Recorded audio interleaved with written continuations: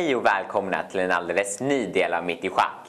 Här är det nämligen tänkt så att ni tittare ska lära er lite om schacköppningar.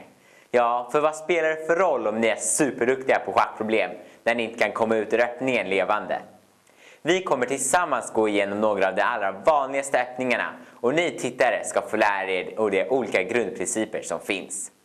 Men innan vi börjar med det så hade jag tänkt att visa er några klassiska misstag som brukar ske när man spelar fel i öppningen. Lite motivation om varför det är så viktigt att kunna öppningar. Jag hade tänkt att börja med att visa er den så kallade skolmatten. Den går så här. E4, E5, löpare C4, löpare C5, dam H5, springare C6, dam slår F7, schackmatt. Som jag sa tidigare så är det här en riktig klassiker. Och anledningen bakom namnet är för att det oftast är den första varianten som barn i skolan lär sig. Ytterligare en schackmatt i samma anda är den här pärlan. E4, E5, dam H5, kung E7, dam slår E5, schackmatt. Och för att skrämma er ytterligare och bevisa min poäng varför det är så viktigt att förstå öppningar och kunna dem, så hade jag tänkt att visa den kortaste schackmatten från ursprungsställningen, nämligen tokmatt. Det är endast 2 drag lång och det är svart som mattar. Den går så här. F3, E5, G4, dam H4, schackmatt. Ja, att gå in i den här matten omedvetet är ju ganska svårt, då man har så många pjäser att flytta runt med i början. Men det är som sagt inte omöjligt. De mest grundläggande regler som man ska tänka på när man börjar partiet är att utveckla sina pjäser, sätta sin kung i säkerhet och hålla kontroll över centrum. Om man håller dessa i åtanke när man väljer sina första drag så garanterar jag att ni åtminstone kommer få en stabil grund till mittenspelet. Självklart så är det ju inte så att om du känner till dessa 3 punkter så kommer du bli en mästare på öppningar.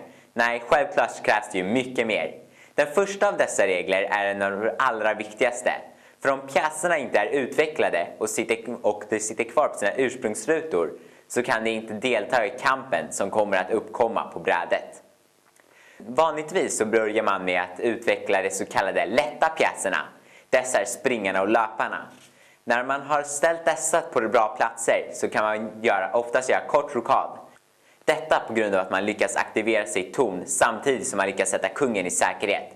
Självklart så finns det ju som alltid undantag och jag kommer inte gå igenom alla av dessa. Men huvudsakligen så gäller dessa 2 huvudprinciper. Flytta inte samma pjäs för många gånger i öppningen. Det är bättre att spendera dragen på att utveckla alla dina pjäser än att bara flytta runt med en enda. På den här regeln så finns det ju självklart subtila undantag och självklara.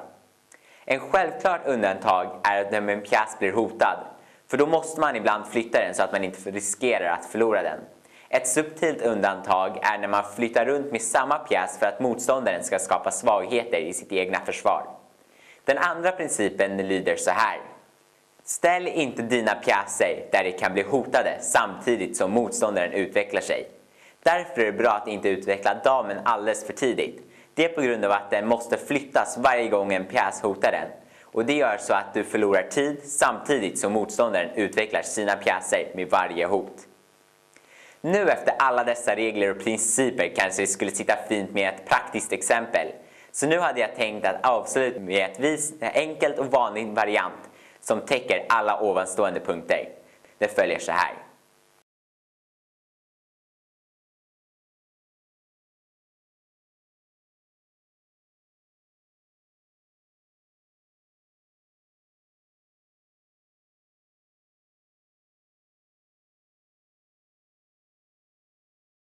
Ja, härifrån kan man låta partiet rulla vidare.